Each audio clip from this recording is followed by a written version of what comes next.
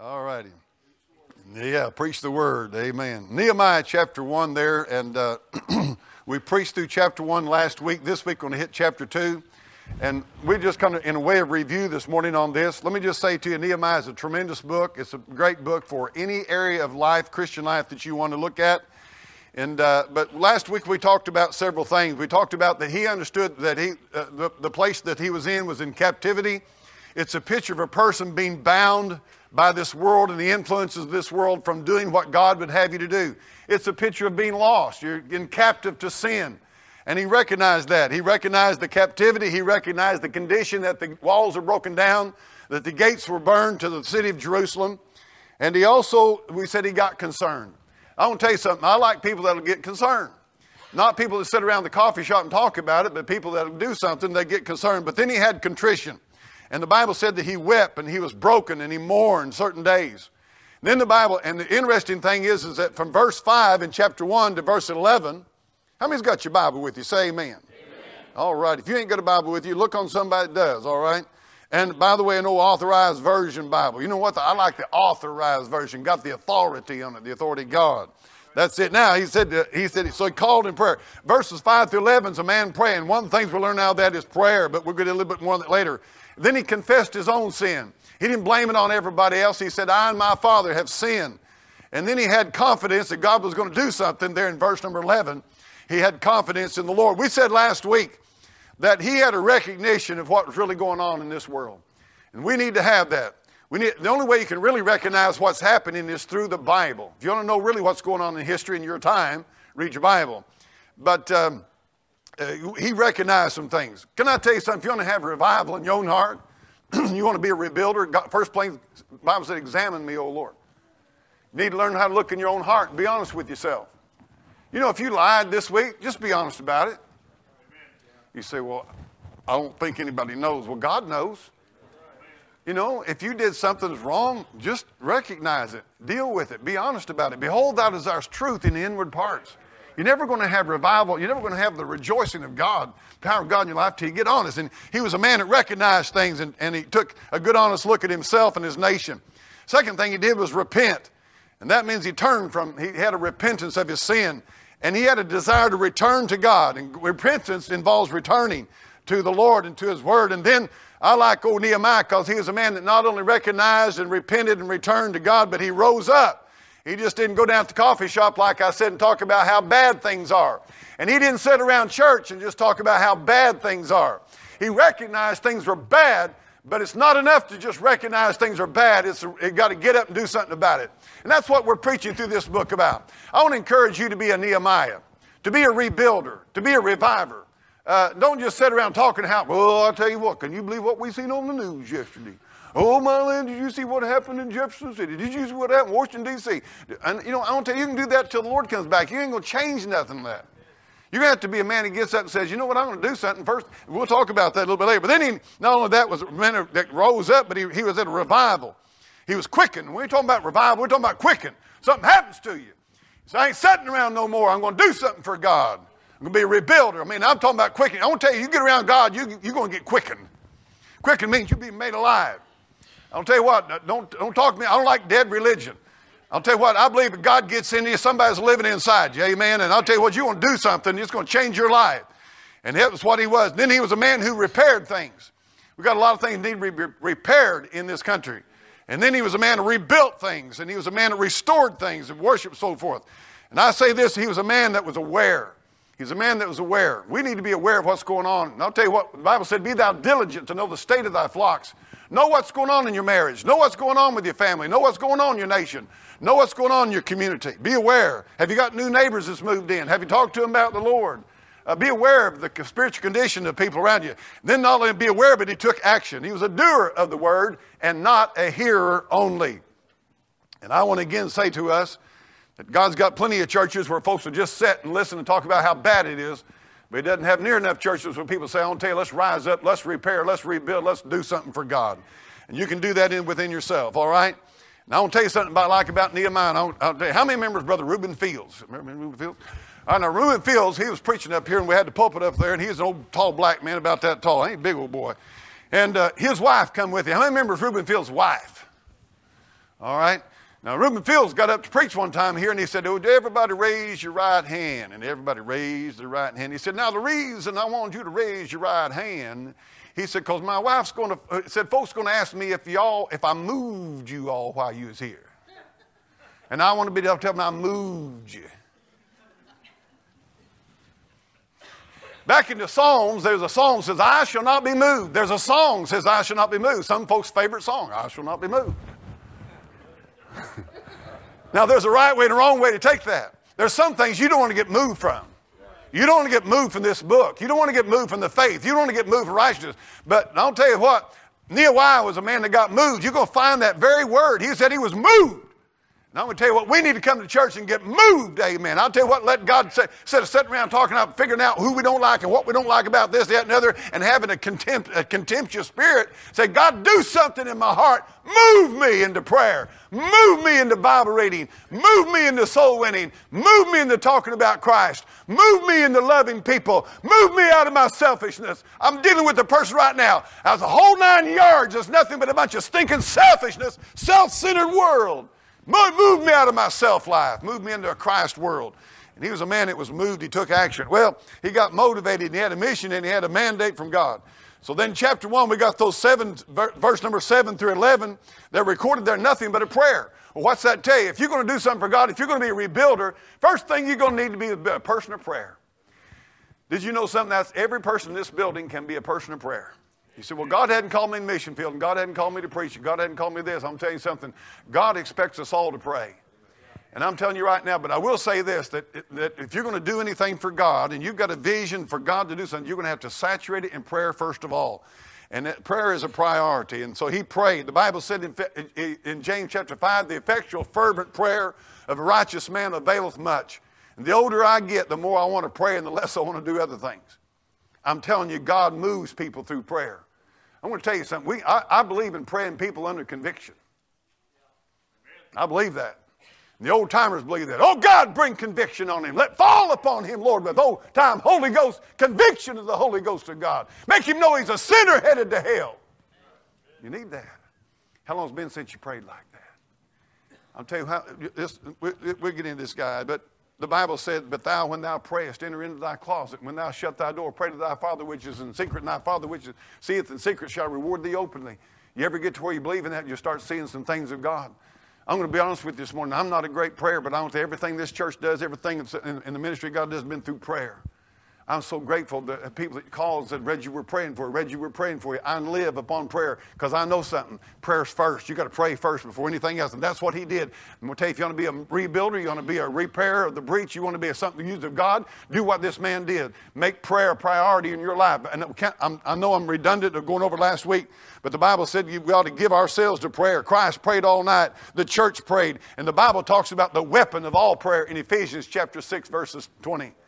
Before anything and before everything, prayer. Saturate your life with prayer. Prayer is the foundation of every work of God.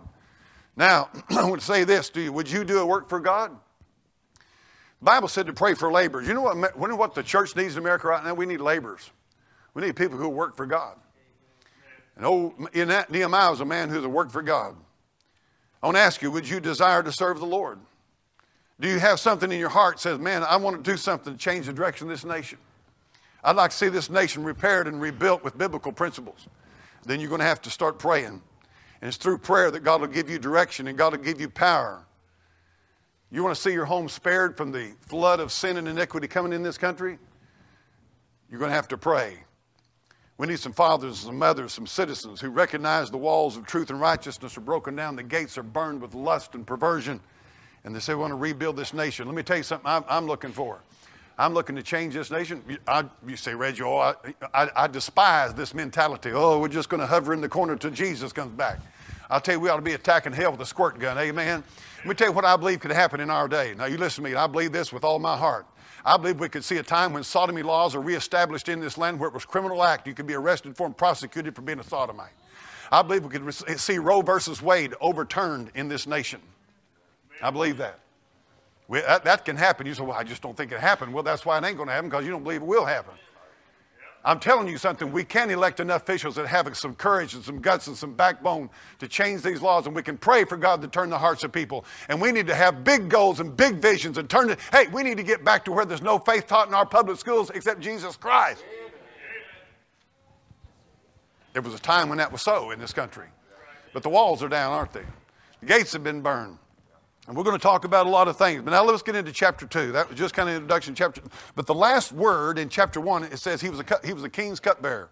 Now I'm going to talk about the character of a rebuilder here today for something first for this message. And I don't know, I hope this is for everybody, but it is for all of us actually. If you exist, this is for you. But number one this morning, I want to talk about the fact that he was a cupbearer. What was a cupbearer? Now, you remember something. He had been taken captive out of the land of Israel, taken into Babylon. He was in the palace of Shushan, which is that old ancient city. And by the way, a lot of things in the Bible happened there at this place where he is at. We're going to go to Esther when we get done to the book of Nehemiah. Oh, my land, the book of Esther. You want to talk about, you want a picture of how God's going to destroy Satan, look at the book of Esther. But that's where I've got to get off of that. He's a cupbearer. What's a cupbearer? A cupbearer was a man who brought the king's drinks to him. One of the greatest dangers that a king in that time had was to be poisoned. He ate nothing and he drank nothing but what a man standing in front of him ate it first. And if that man died or got sick, he knew he was being poisoned. That was one of the greatest ways to kill a leader in that day. Now, Nehemiah had been put in the position to be a cupbearer for the king. And that meant literally that he came in and they put that wine before him or glass of water. It didn't make any difference. Nehemiah had to taste it and drink it first. And if it had poison in it, it'd get him first and not the king. Now, I want you to imagine this morning how much trust. Now, watch this. How much trust must a king have in his cupbearer? You think about it. Now, I'm going to show you the secret to being a rebuilder for God to really use you. You, first of all, have got to be a cupbearer. You're going to have to be somebody people can trust. But not just people can trust. You're going to have to be a man that God can trust. I'm watching this over and over again. Let me tell you why people, I'm going to tell you something right now. It is required in stewards that a man be found faithful. And I've just about had my belly full of people who claim that they're going to want to do something for God and they won't even be faithful in their local church. Forget it. Forget it. Until you get faithful, God's not going to put his hand on you and use you. You mark it in your day book. God is looking for faithful people. That king had to have a man who was faithful. And I'm telling you what, he had a man who was willing to lay down his life for him. And it was a great position. Watch this. It was a great position of trust. If you're, what's the pattern here? If you're going to be a rebuilder of marriage, the institution of the home and marriage, can anybody tell me what's the greatest thing you'll have in your marriage? The heart, watch this, the heart of her husband does safely trust in her. Your marriage will break down if there's not trust. You do stuff to break the trust in your marriage is shot. Just this week I'm dealing with a situation where a man, married young man, got to texting another married woman.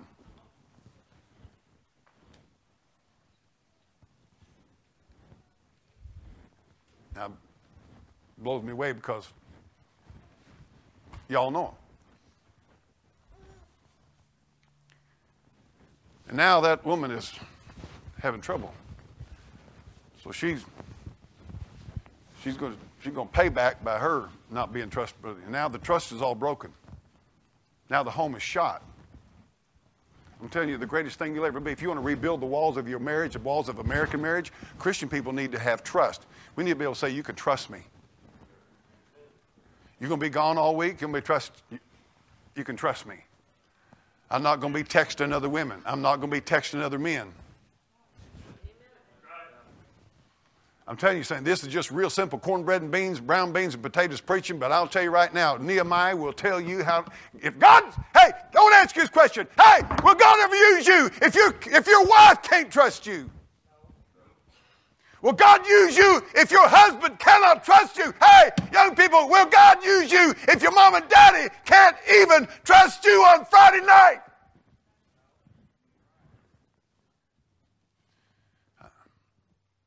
going to rebuild, we're going to have to get back to being a people of trust. God can trust us. We're going to trust us, and he's a cupbearer. If you're ever going to be used of God, you're going to have to be trustworthy. I want to tell you tonight, this morning, about God. You mark this down, you can trust him. You say, well, I tried to trust him. No, I want to tell you something. No, you haven't. I want to tell you right now, God don't lie to nobody. Never has, never will. And I'm going to tell you, Job, you know what Job said? Yea, though he slay me, yet will I trust him. See if Joel Osteen will preach that one. Yea, though I get cancer, I will trust him. Yea, though my wife leaves me, I will trust him. Yea, though I go broke and bankrupt, I will trust him. That's what we need. We don't need this. Oh, God, you shut it out to me. You know what God is to most people in America's churches today? He's a casino. God's a casino. We go play the God's slot machine. And if God don't do what I tell him to do, then I'm not going to trust him anymore because he's not trustworthy. Well, I'll tell you what trust is. Biblical trust is yea, though he slay me, yet will I trust him. If my business if everybody quits me, if my business goes broke, I lose it all. If the tornado wipes me out, I still will trust him. And I want to tell you something. You can trust him. You can trust him. Amen. Now I want you to know this next thing. If you're going to be a rebuilder, well, I'll just get on that, but the truth about it is that cupbearer had a very dangerous job and a very precarious job. Is a job of trust. He's a cupbearer. Number 2, look what it says there. And it came to pass, verse number 1, chapter 2, in the month Nisan, the 20th year, Artaxerxes the king, that wine was before him. I took up the wine, gave it to the king. Now, watch this statement. Now, I had not been before time sad in his presence. Woo! I had not been before time sad in his presence. Oh, say, but I'm glad, I'm glad. Oh, say, but I'm glad.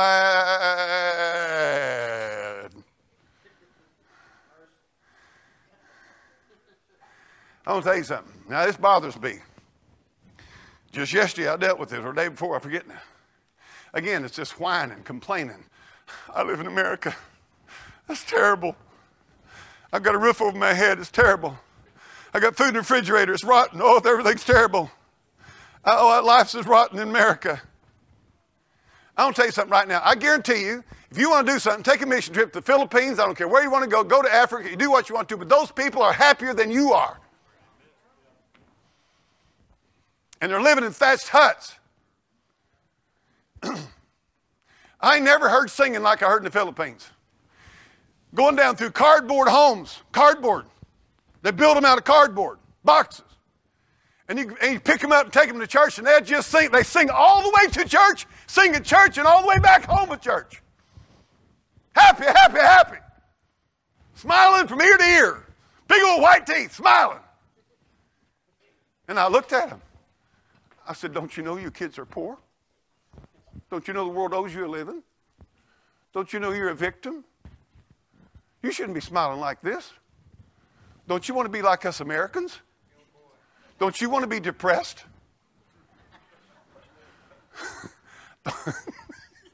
I'm tell you what, I've had my belly full of it. I'm honest with you. Do you say, Rez, do you get down? Yeah, I get down. Do you get feeling sorry for yourself sometimes? Yeah, I do once in a while. But I'm going to tell you something. We ought to be the most happiest people in the world. Amen. Most joy in the world. Now, here's what the deal was. Now, you watch this. How many knows that if your kid whines every day, you get to where you don't pay attention to it? By the way, don't let your kid whine. Whoop them for whining. Yep. Just jerk them up and say, I'll tell you what, if you're sad now, you wait. You're going to have so much work. You ain't even seen sad yet. That's going to make you sad. I'll tell you what my mama used to do. You know what my mama do? If we get to fussing and going on, or she go to the garden. And I'm telling you, she had a garden, I ain't joking, twice as big as this building. I'm not, you think I'm kidding you? I'm not. I can show it to you. It's right. I can walk from corner to corner of it. To this day. And her deal was, you ain't going to straighten up. You're going to pick 4 rows of green beans, but weeds out of them. You know how you did that? You didn't do this. If you did this, whoa, you was about to get a whooping. You did this. You got down there where the weeds was at. And worse than that, you didn't pop the tops off of the weeds. You pulled them out by the roots, and she checked you out. Mean mother, wasn't she? Mean mama. And so that's why I'm so down today. It was my childhood. It was my raising. That's stupid. I'm happy about it. I'm glad I was raised in the country. I'm glad I was raised in a garden. I'll tell you, I'm glad I'm saved. I'm glad I've got Christ. I'm telling you, if you want to be used for God, get that stinking, grappy, whiny, complaining look off your face. Oh, I'd like to have been an army sergeant. Smile at me. I wouldn't have made a very good army sergeant. Hey, what's the deal with this? Why can't we Americans smile? And I'm going to tell you a little something. You know what? If he'd have been whining all the time, he would have never got done what he did. Because he walked in there one day and the king says, "There's something wrong with this guy. He's got a sad countenance. Are you listening to me?" He had not been sad at that time. There's something wrong. Now I want to encourage you. Now I'm not trying to be ornery. I'm saying this to you, to myself, before I say it to you. Reggie Kelly has no reason to gripe. I have no reason to be walking around with a sad countenance and act like the world's all falling apart on me. I've just about had my belly full of young people in America just walking around with snarly, act like that, they lost their last cat or something. I don't know what. You ought to rejoice when, anyway. I'm just saying, hey, go ahead. Go ahead, sit there with this. God will never use you. He'll just say, I can't use him. He's a whiner. I can't use him. He's always got a sullen look on his face. I can't use him. Oh, there's a kid, happy with what he's got. Thankful, always has a good attitude. I use him. There's nobody in this church house if you're not interested in being a rebuilder, you're not interested in doing something for God in your life, not interested in having a blessed life, then don't pay attention to this message. Just go ahead and sulk your way through the rest of your life. I'll tell you right now, I don't like being around that stuff. I know life gets tough. I know there's times, but let me tell you something about this man. Well, anyway, he noticed he prayed, and then let's do this. Let's continue on. He said, this is sorrow of heart. That's what the king said. Then I was sore afraid. And verse number 3, the king, he said unto the king, let the king live forever. Why should not my countenance be sad when the city, the place of my father's sepulchres, lieth waste, and the gates thereof are consumed with fire?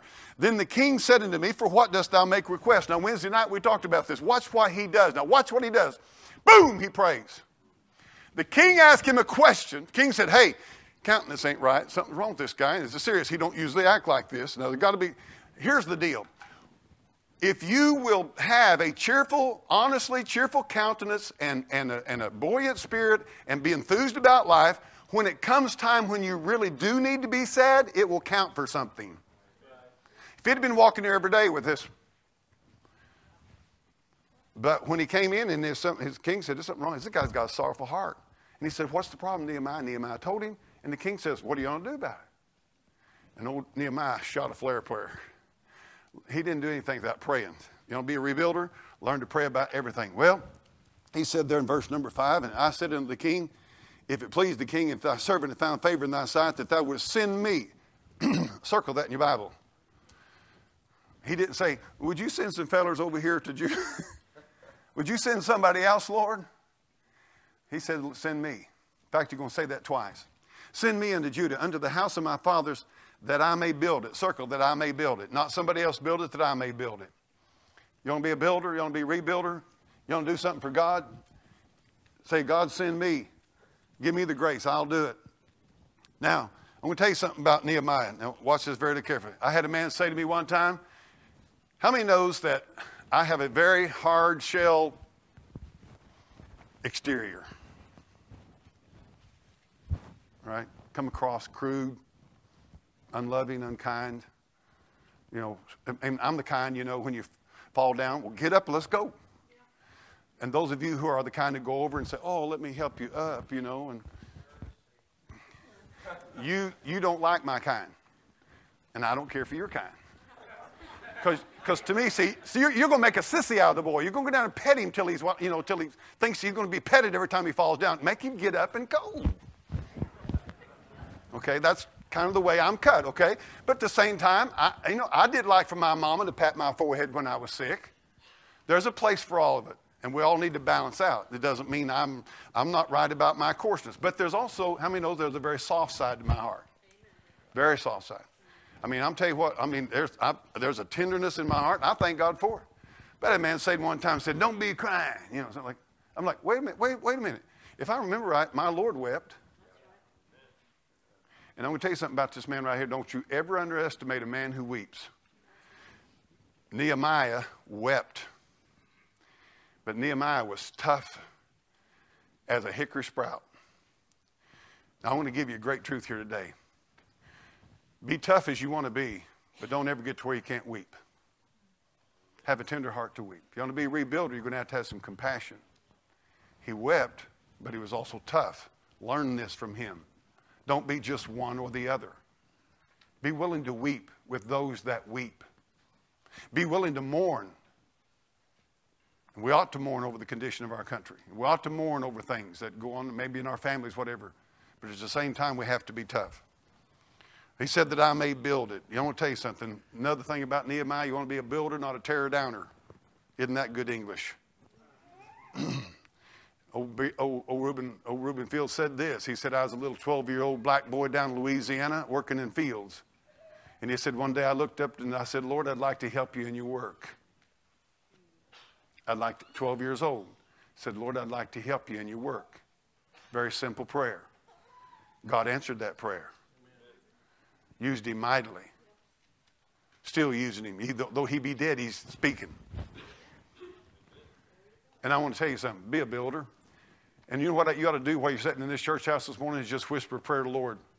God, would you help me? Lord, he builds this church, but Lord, would you let me help you? Could I be a helper? That's a prayer you ought to pray today. Let's go on down through the river and read and just see the things that he did. Verse number 6, the king said unto me, the queen also sitting by him, for how long shall thy journey be? And when wilt thou return? So it pleased the king to send me, and I set him a time. Verse 7, moreover, I said unto the king, if it please the king, let letters be given unto the governors beyond the river, that they may convey me over till I come into Judah. And a letter unto Asaph, the keeper of the king's force, that he may give me timber and make beams for the gates of the palace, which appertain to the house, and for the wall of the city, and for the house that I shall enter into. And the king granted me according to the good hand of my God upon me. Verse number 7, then I came to governors beyond the river and gave them the king's letters. And now the king had sent captains of the army and the horsemen with me. Now there's some things there we need to get a hold of. And I'm sure many of you have already seen it. Not only did he want to build and help God in his work, but he asked God to give him favor in the sight of this man. And now there's something he did. He said, let letters. You're going to see that word letters is in verse number 7. It's in verse number 8. It's in verse number 9. 3 times he mentions letters. Now, let me give you something here. If you're going to be a builder in the spiritual realm of this country, whether it's in your home, your marriage, your business, the political scene of this country, doesn't matter. You're going to have to learn to work through authority. Amen. This is one of the biggest secrets in the book of Nehemiah. Many men would have got it in their head to go to Jerusalem and rebuild the gates, but they would have secretly tried to do it without working through the king. Never, ever try to do a work of God without being under the authority of God's word. I'm going to put a scenario out to you today. Now, I'm going to do two different things. God sets up authority structure in this world. Okay, God is over everything. Then God ordained first the home. And in that home, there's a husband and a wife, and parents, and there's children. God ordained the second thing he ordained was government, okay? And God put limitations on that government. And then God ordained the church, okay? And those are the 3 structures of authority in the Bible.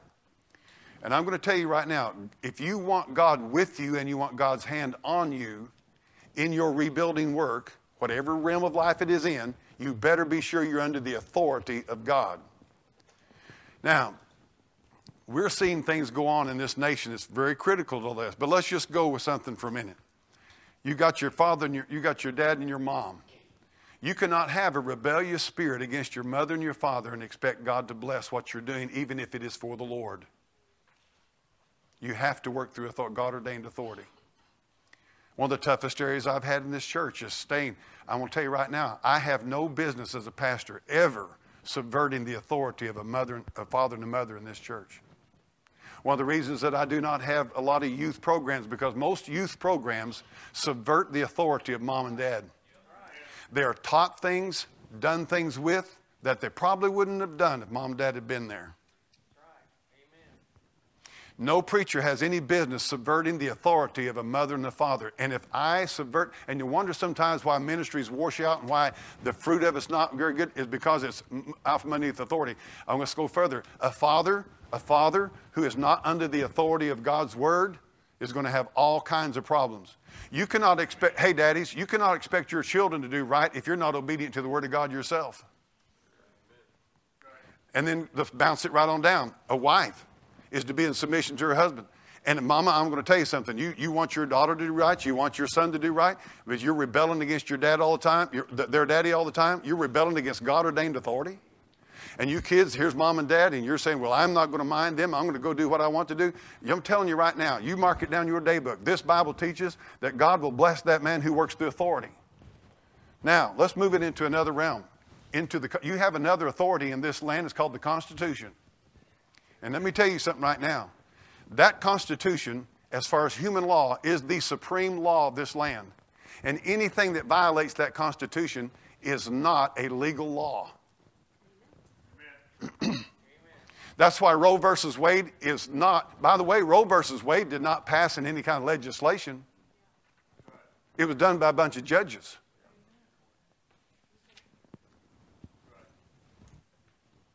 It's an illegal law. Does not our Constitution say that we have the right to liberty, to life and liberty and the pursuit of happiness? The Roe versus Wade, abortion is a violation of that constitutional law of the right to life. That's why those that are against abortion call it a right to life groups, because that's a constitutional issue. And here's the challenge that we need to rebuild our country is that we have got to, I'm going to tell you one of you ought to get on a crusade, and that's to reestablish the Constitution as the supreme law of this land. Now let me tell you where I'm coming with this. I want to give you a scenario today. Let's say that Bill, would you come here just a second and help me preach just a little bit today? Bill is, let's say he's up at Seymour. He lives near Seymour, and he said, I'm going to go just have a seat right there, Bill, and put your hands up like you're driving your car. Okay? He's driving a car, and what'd somebody say? No, don't pay attention to him, Bill. It's all right, okay? Bill's driving, and so he gets up and turns off 60 Highway, starts coming down into downtown Seymour, and lo and behold, there's a insurance check. Anybody know what I'm talking about? And they're having police have got it. They're stopping everybody, right? And you come through and they want to see your driver's license and they want to make sure you got your insurance card. Is that correct? All right, now watch this. So Bill pulls up. Let me get on this side. Bill, would you come over here and sit on the? I'm going to be the officer. And Bill rolls his window down. He's pulled it. Now keep in mind, Bill has not been speeding. Bill has not been doing anything in violation of the law. He has just pulled through a law enforcement check. So Bill pulls up and he rolls the window down, and I say, how you doing today? We're having an insurance license. Need to see your license, sir, and so like that. So he's getting his license out, and I look over on his seat, and he's got an AK-47 over in his seat.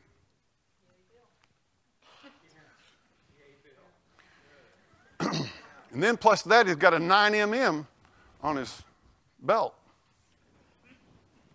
And I say to Bill, sir, you need to give me your guns while this is going on. Tell me what just happened. Tell me what happened.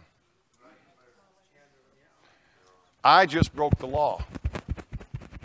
I just violated his constitutional rights. I am not above that Constitution. That Constitution guarantees him the right to bear arms. So now what if I say, and he says, sir, I don't have any problem with you checking my insurance, my license, but I do have a problem with you trying to take my arms. And I say, I don't care what you think. Watch this now. You're disobeying. This is what they'll say. You are disobeying a lawful order. It's not an lawful order. I have no right to take his arms. There's no justification for me to take his arms. Now, I want to tell you something right now. The liberals in this country It's not your Constitution they're after so much as it is your Bible they're after.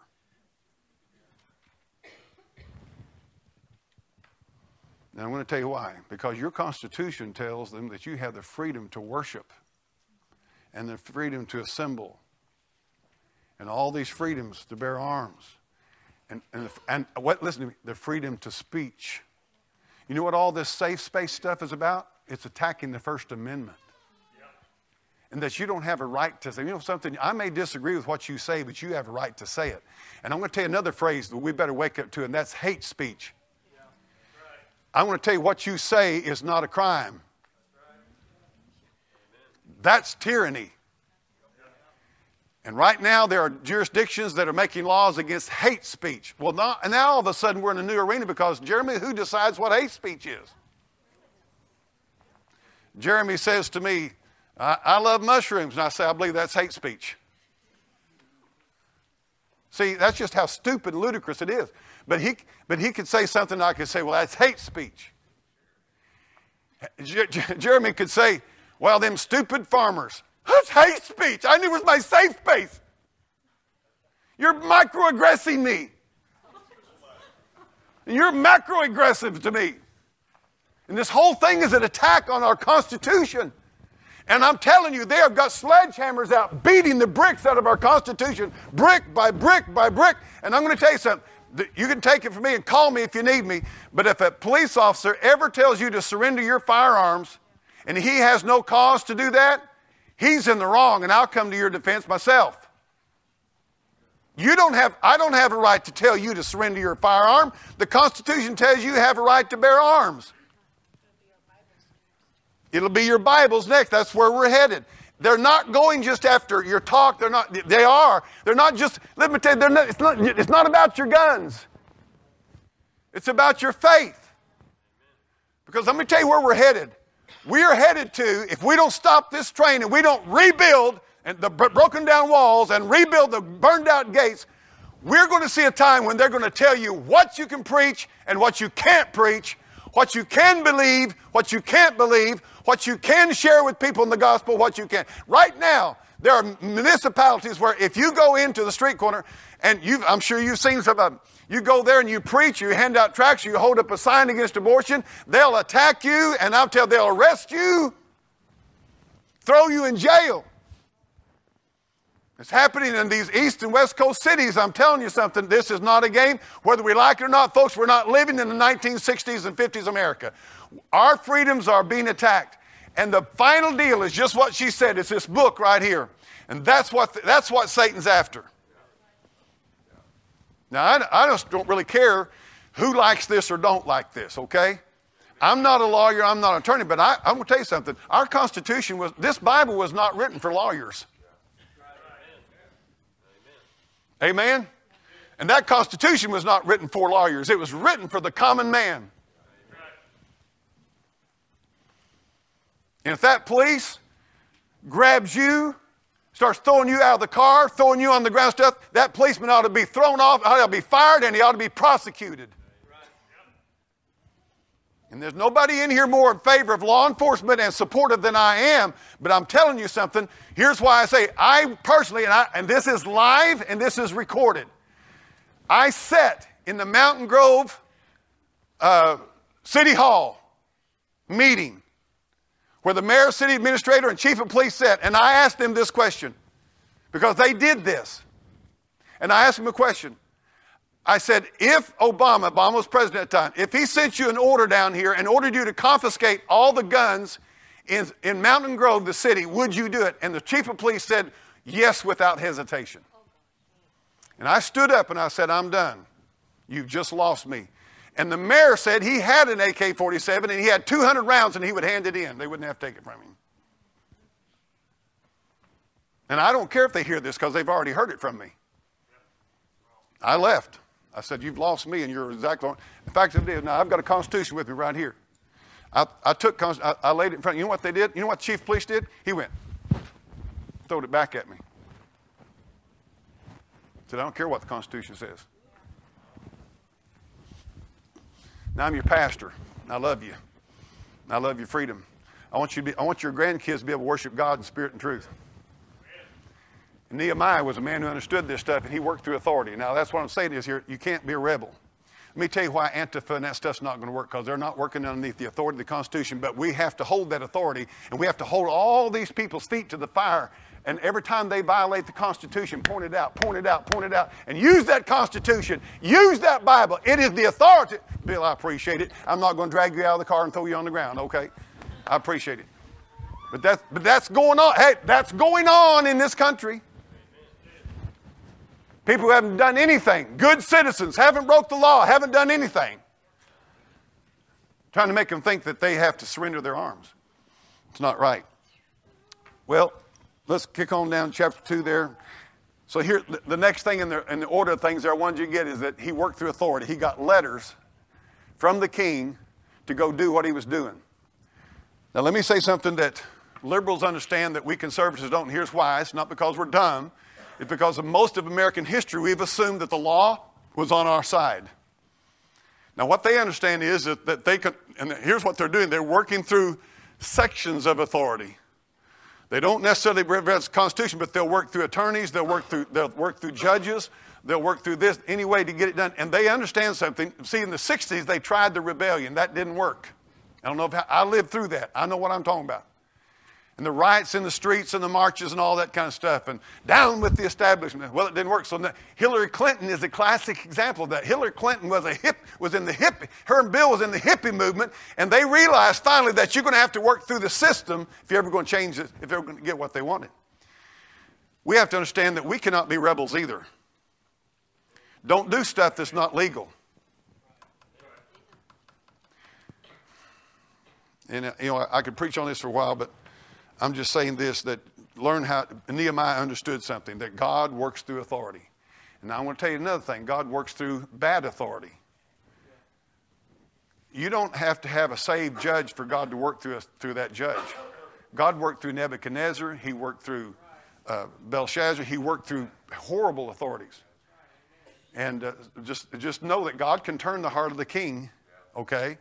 And it takes faith to believe that I'm going to do what's right, I'm going to do what's legal, I'm going to do what needs to be done. I'm not going to be a rebel. I'm not going to work outside authority.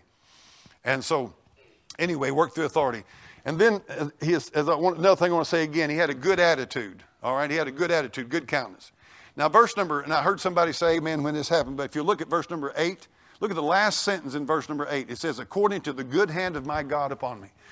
Can I tell you something? We just need an old-fashioned revival of getting the good hand of God upon us. You know something? I'm not nothing. I'm telling you right now, the older I get, but God is, I told Karen this week, I'm not a good pastor. You can be sick and I just hope you don't die. I'm not a good pastor. I don't have a big bucket full of compassion. But I do have a compassionate care. I want people to be saved. I mean, what if you gain the whole world and lose your own soul? I want you to be saved. Okay? But God, the calling on my life is to preach the Word of God, to teach the Word of God, to publish the Word of God, to get the Bible out in the region. That's my calling. Okay? And I'm going to tell you this, something I've known, is that we've got to have God's good hand upon us. If the Lord isn't with us, we ain't got nothing. They don't care what you do. And I want to encourage you today, get God's good hand. By the way, that's in verse 18 and in verse 8 both. He tells that twice. Now here's what we're going to get down to verse number 10. Look at verse number 10. Everybody there say amen. Everybody still awake this morning? When Sanballat, underline his sorry low-down name, the Horonite and Tobiah, underline that rascal's name. The servant, the Ammonite, heard of it. It grieved them exceedingly that there was come a man to seek the welfare of the children of Israel. And it still does.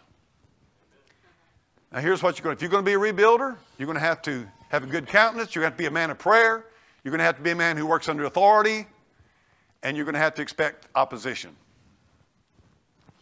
Now I'm so stupid that when I started preaching, and you ain't had fun till you've preached a revival meeting and you're up there preaching going, I'll tell you something else. This sorry low down your daughter's cheerleading and running around there pom-pom deals on, showing their panties to everybody in the crowd. That's sorry low down. And 3 deacons got daughters on the cheerleading and they're going, I thought that God's people would be glad when you preached on sin. I thought God's people be glad when you preached against abortion. I thought God's people. I found out that ain't so. And I mean, people get madder than a hornet at you, hate your guts. And I'll tell you, they find out you're trying to, we ain't never done it that way around here, and we ain't starting now. Bless God, I was here when you got here, and I'll be here when you were gone.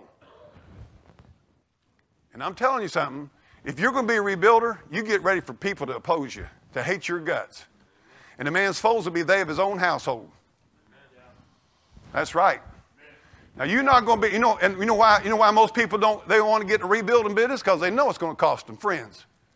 Can I tell you something? As long as you're going to be the old good buddy of everybody out here, you just forget it, because you ain't going to build nothing. As long as you want to be popular with all your buddies, can I tell you, I want to tell every 15-year-old, to 14-year-old, to 30-year-old, 35-year-old boy in this young man in this church house, you ain't going to be worth a plug nickel to God until you're willing to lose every friend you got for God.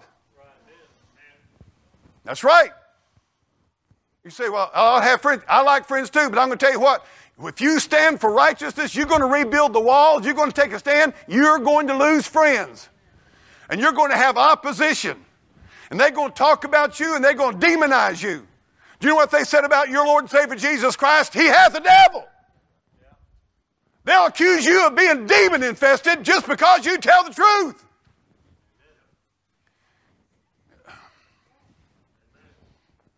I'll tell you something. Whenever and by the way, to me, that's what this whole church has been about, is just trying to rebuild the walls. And you talk about opposition. And I thought we ought to rebuild the walls of education. I thought we ought to quit letting the world educate our kids. Talk about opposition. So you need to expect it. If you're going to be a rebuilder, expect opposition. That's in verse number 10. I want you to watch the deeper part of this man in verse number 11. So I came to Jerusalem and was there 3 days. 3 is number of resurrections, number of deity in the Bible. I arose in the night, and some few men with me. Now, you ever heard that statement? Where'd you hear it? Who talks about just a few men? The Marines, right? There's a principle they understand, be honest with you. They understand that you're not going to have a huge group of people that's really going to stand with you. And Nehemiah understood that. He said, I had a few good men. By the way, God has always blessed me in this church. I've had good men. One of my prayers, I pray every week, probably 5-6 times a week. Lord, give me men who love you, who love their wives, who love this book. I ask God to send me men like that. I want a few good men that will stand with me in the storm. He said there's a few good men. He said a few men with me. Neither had I told any man what my God had put in my heart to do. Now I want to tell you something. There's a joyful thing when God puts something in your heart to do. Okay? At Jerusalem. Neither was any beast with me, save the beast I rode upon. Now watch this. Verse 13. I went out by night by the gate of the valley, even before the dragon well. Woo! When you see the word dragon in the Bible, you better watch out what's going on. Can you imagine something called a dragon well? Now, do you know what the next place was? A dung gate.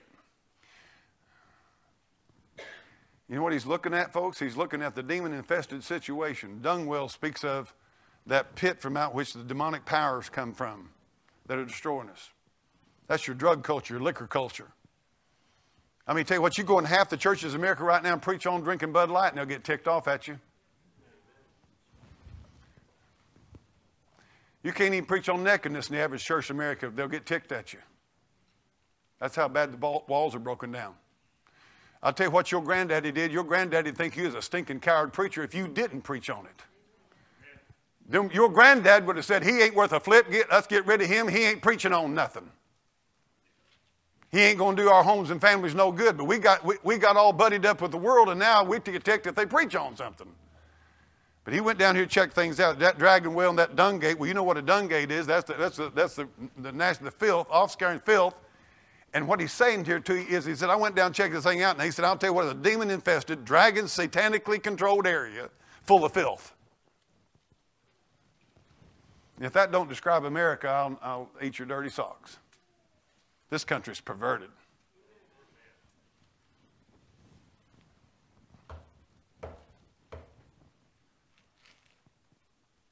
Isn't it a shame what we got in the situation with the Missouri governor? Is that not perversion? I can promise you that's the tip of the iceberg. It's all over our country everywhere. You poor girls, I feel sorry for you girls. being raised in such a perverted society. Girls, I'm going to tell you something. It's going to take some real diligence for you to find a man who loves God and do right by you. You better look that bozo straight in the eyeballs and ask him if he watches pornography or not. You better ask him if he's willing to hand his phone over to you and have it checked to see if he's watching pornography or not.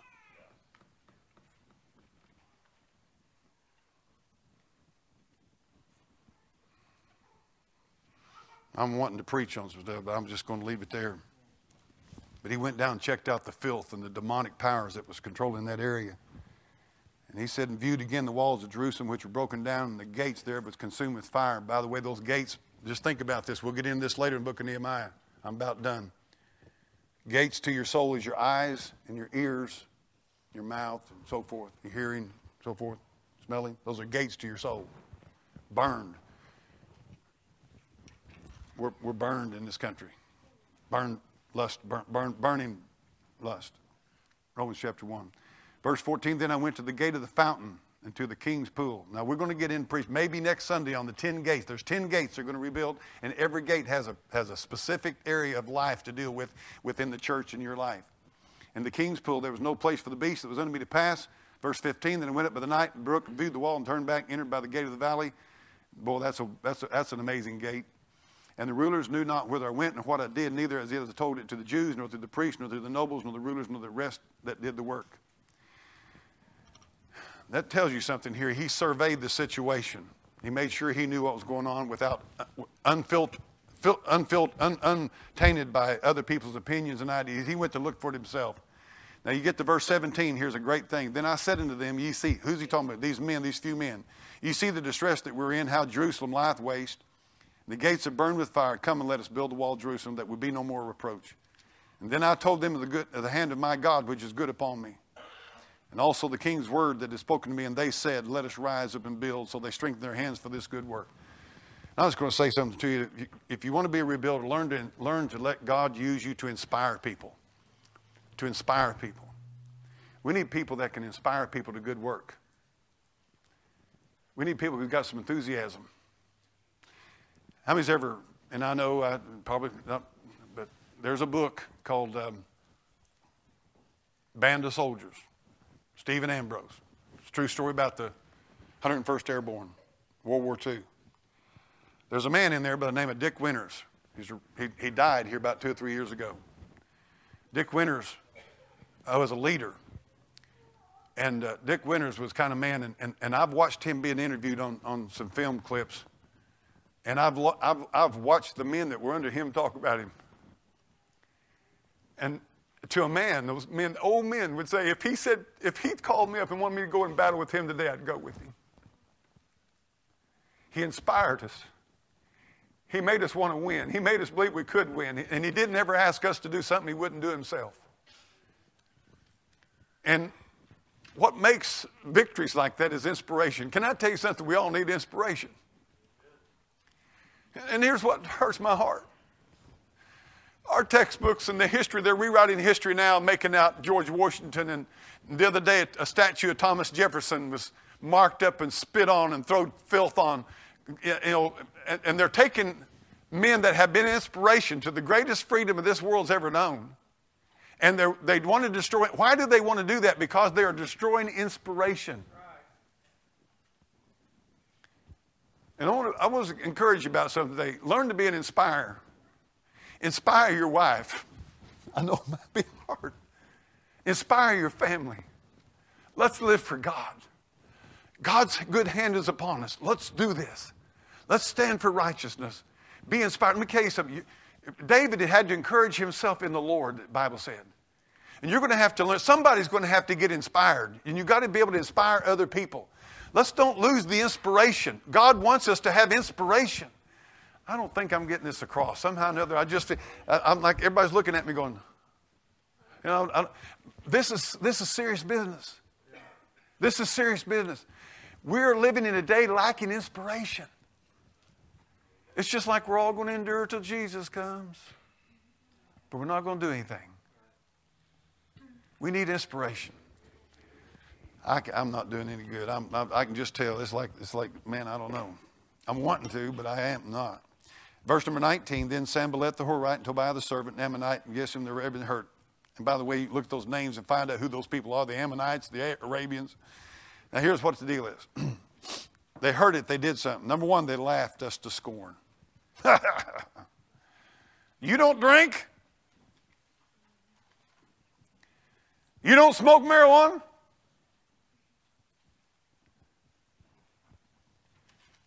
You don't like Beyonce? You don't like Madonna? What are you, a nun? What are you wearing that dress for? Are you a nun?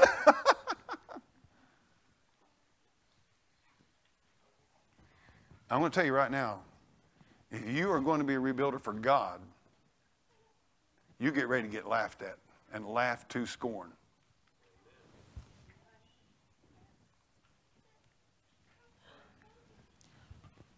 They laughed him to scorn and despised us and said, what is this thing that ye will do? Will ye rebel against the king? And you know what's, you talk about a big old lie straight out of the bowels of hell.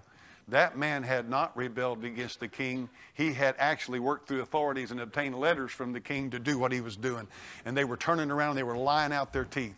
And you better get ready for this. They're not only going to laugh at you and scorn you for your stand for Jesus Christ, but they're going to lie about your stand for Jesus Christ. They're going to demonize you and make you out to be a rebel when the truth about it is you're just trying to obey the Word of God. Let's stand.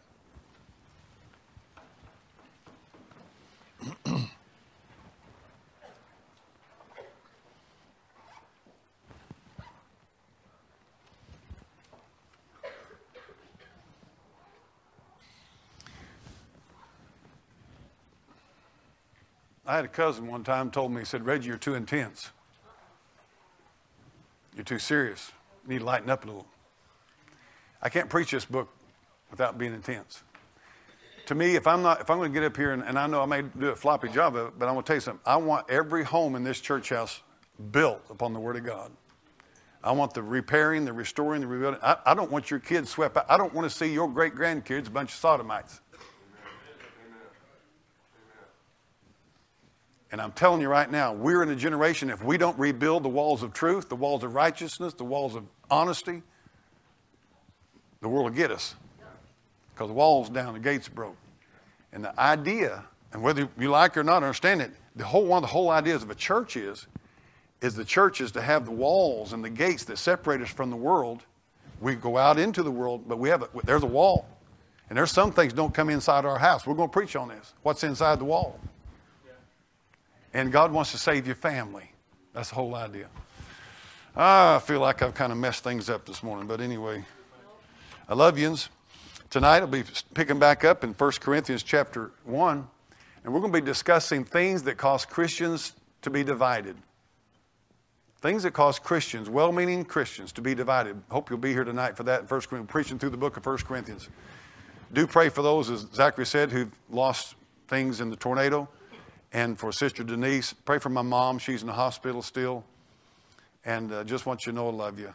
Lord, thank you for this day. I pray, Lord, that I've not said anything that you didn't want said. I pray, God, I've said everything you wanted said. And I pray, Holy Spirit, that you will put into the heart of every family, every individual here, to be a rebuilder, to be a repairer of the breach, to build up the gates. And Lord, I pray that we may, Lord, put a wall between us and this world that would destroy us. God, I pray, help it to be so. Lord, I know for a fact there's a lot of mom and dads in this church house. That's been their dream and desire is to rebuild the old waste places, raise a family for God. God bless them, answer their prayers, and hear the cry of their hearts. And Lord, I pray unto the generations till Jesus comes, may the work that we're doing here be a lasting work in the hearts of people. In Jesus' name I pray. Amen. We love you. We'll see you tonight. Be careful on the road.